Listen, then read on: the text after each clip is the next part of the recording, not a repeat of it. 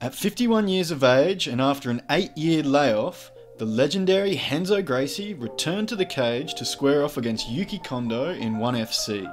And roughly 5 months prior, while doing promo for the event, Brandon Vera uploaded a video of him and Renzo drilling a technique at the airport luggage carousel. Renzo is showing Brandon a takedown from the back, where he has a body lock and then inserts one hook, which he extends and uses as a lever against the back of his kneecap. He then says he would fall to the ground, and after which he would switch his grip to grab the shoulder blade.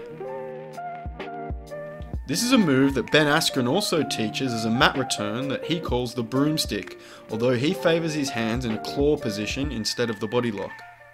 So when fight time rolls around, Renzo's able to take the back and perform the move that he was practicing in the airport many months ago.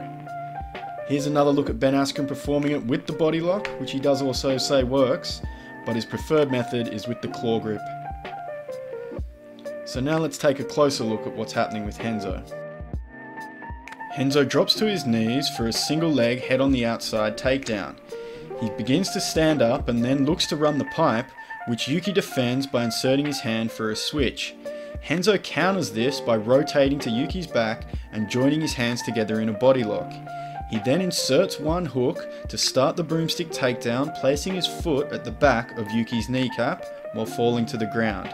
He inserts his other hook, and as we look around to the front, we'll see that the right leg is still levering at the back of Yuki's knee while his left hook is secured tightly.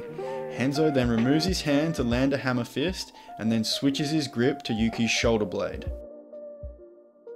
And here's another example I remember when Aljamain Sterling used this technique successfully, who is a Renzo Gracie affiliate, so that may not be a coincidence.